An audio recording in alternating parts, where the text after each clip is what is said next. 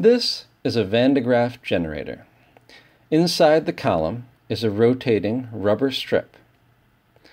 This band spins the wheel at the top, which causes electric charge to build up in a copper brush.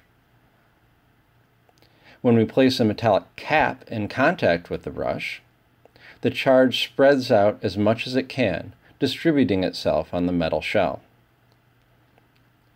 In this case, the threads pick up that charge as well, and the electrostatic repulsion causes them to extend outward. This effect will continue outward, affecting anything in contact with the Van de Graaff generator.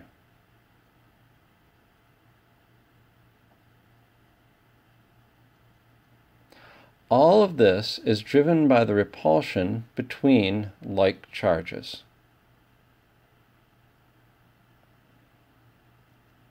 Even after the generator is turned off, the effect continues for a while due to residual charge.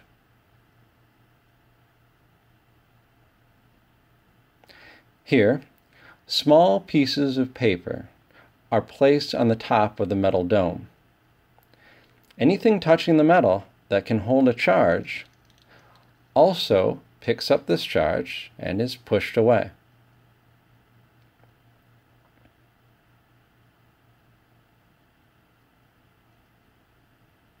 This works for larger objects as well, such as these metal pie pans.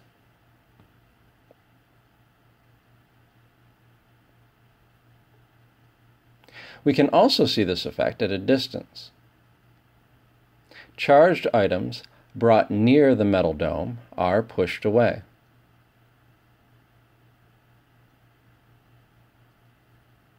Again, this is due to the object having the same charge and therefore repelling each other.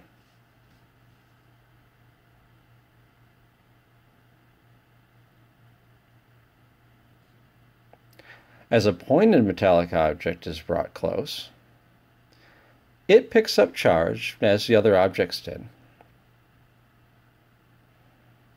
In this case, air at the points is ionized. This air is pushed outward, sending it spinning in the other direction.